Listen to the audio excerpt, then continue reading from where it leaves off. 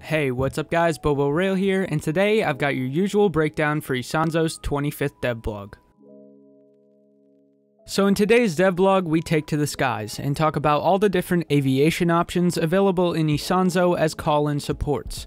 These will all work in the same way that the chemical weapons and artillery do, as a list of ascending strength that each have increasingly long cooldowns. So down to the bottom of the ladder, we have a very familiar call-in, the recon plane. This was featured in both Tannenberg and Verdun, and just like in those games, when flying over an area, it will spot enemies for you on your minimap. So it's pretty much identical to its old use, but this time we have more planes to choose from than just that. Next up on this list, we have the regular bomb attack, which is carried out by a fighter plane, so it doesn't have quite the payload that the other bombers have. But regardless, this call-in will drop 10 bombs with pretty good accuracy, which makes it great for taking out smaller emplacements like individual bunkers or MG emplacements.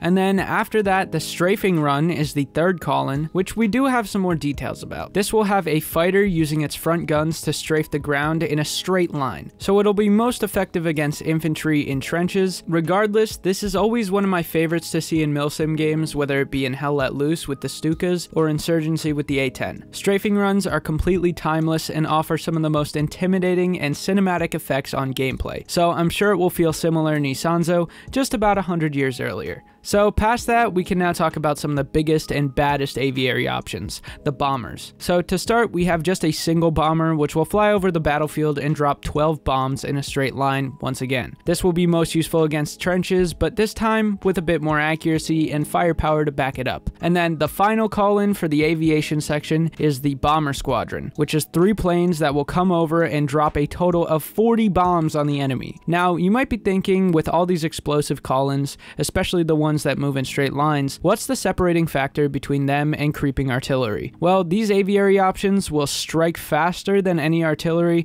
so they'll have a distinct sound and effect on the enemy. Where a creeping barrage is meant to allow troops to advance behind it, these attacks from above are designed to strike fast and have a devastating effect, catching all of them off guard. These are less about tactics and more about devastation and disorientation. Anyways, that's all I've got for you guys today. This has been Bobo Rail here from the Christopher Beast channel, and I'll catch you all in the next one.